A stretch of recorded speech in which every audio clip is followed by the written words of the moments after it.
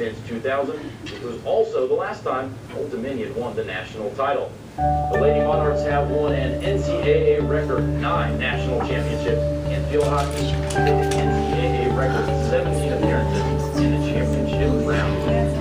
Continuing down the bracket, up next is Syracuse. The Big East Championship, the top-seeded Orange took a 3-1 lead early in the second half, but the Huskies scored the game's final 3 goals to complete the comeback and defeat the conference's regular season champion. Prior to the UConn loss, Syracuse played perfect 8-0 against ranked teams this season. The Orange will take on Massachusetts.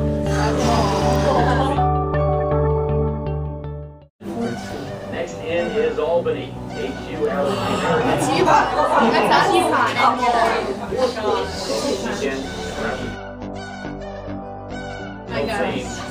On Tuesday evening.